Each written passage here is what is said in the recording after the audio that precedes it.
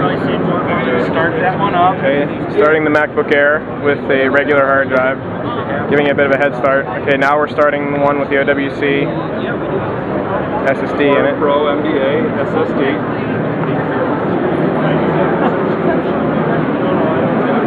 You would think, oh boy, this one's got an advantage. It should be loading the OS right about now.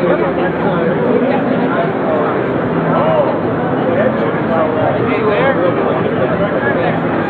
Hey there. Nope. It's already gone ahead.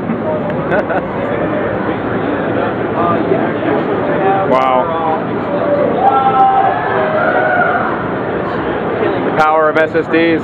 Exactly. The thing we try and tell people about SSDs is it's really not about the capacity, it's about the performance and speed it gives your system. Right. And you can load your OS and your apps on a 40, 60, 120 gig SSD and then offload all your storage to another external drive. Or in the case of this product, the data doubler, you can now add an SSD in your main drive area and then use your optical bay for a big hard drive.